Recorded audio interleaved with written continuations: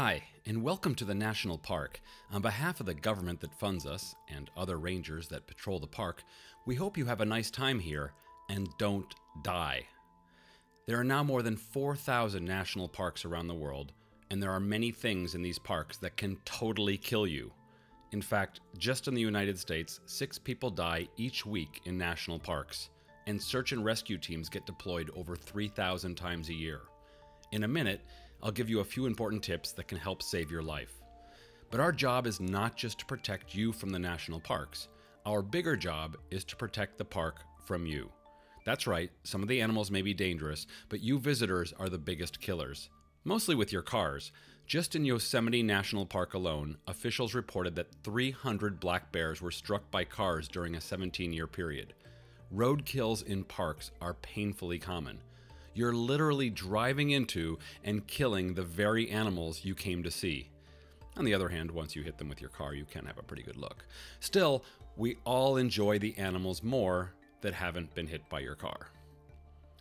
Then you got the poachers, who illegally hunt deer, bear, wolves, and mountain lions. These people are total assholes. If you see one, please report them.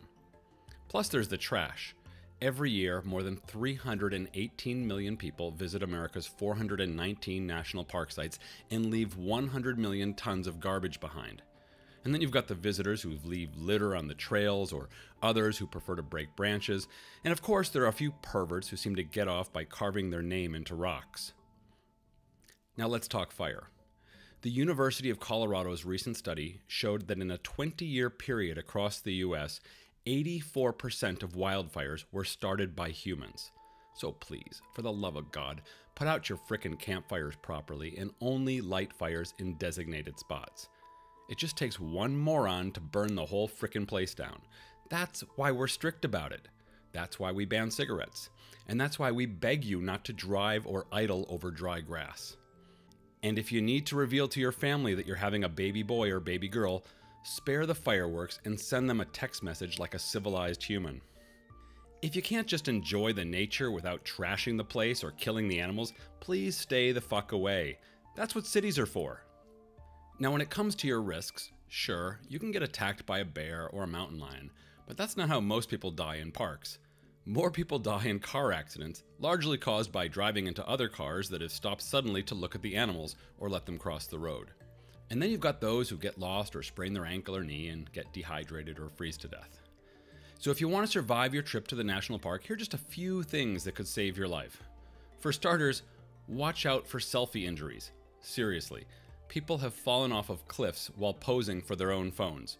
Just last year in Yellowstone Park, a woman was catapulted into the air by a charging buffalo she tried to capture with a selfie.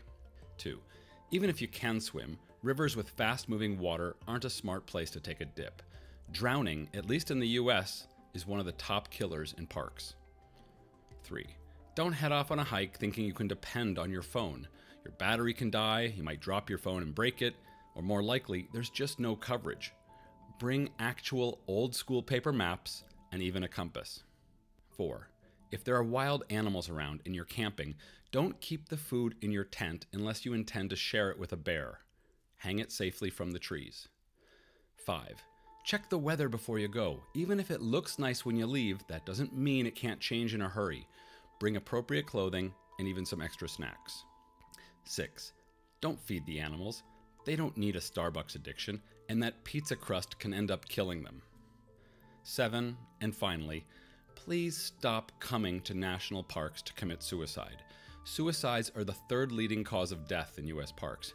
We'd really rather you not kill yourself at all, and we hope you can get the help you need. Perhaps, when you're ready, a nice walk in the park can be helpful. Thank you for listening, and please continue to enjoy the national parks of the world.